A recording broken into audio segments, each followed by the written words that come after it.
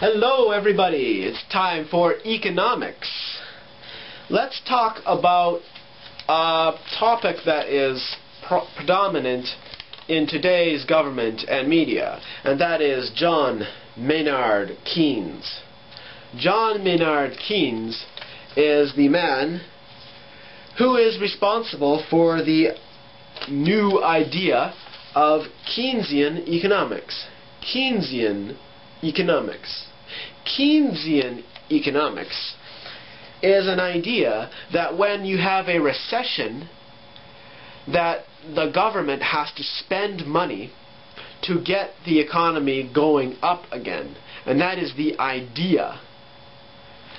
But it's not true. It's a complete false lie is what it is.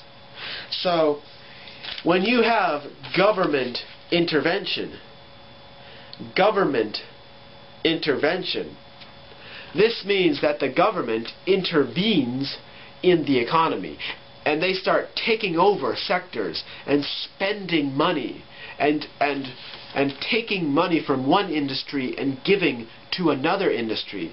That is government intervention.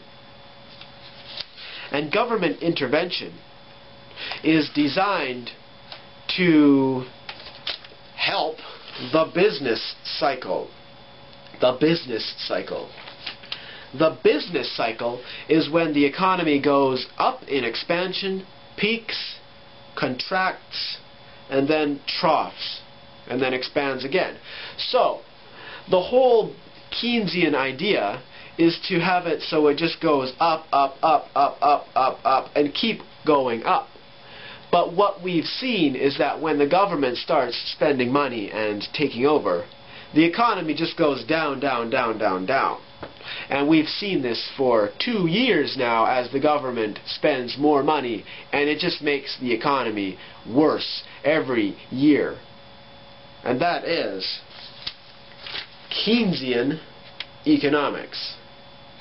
Keynesian economics.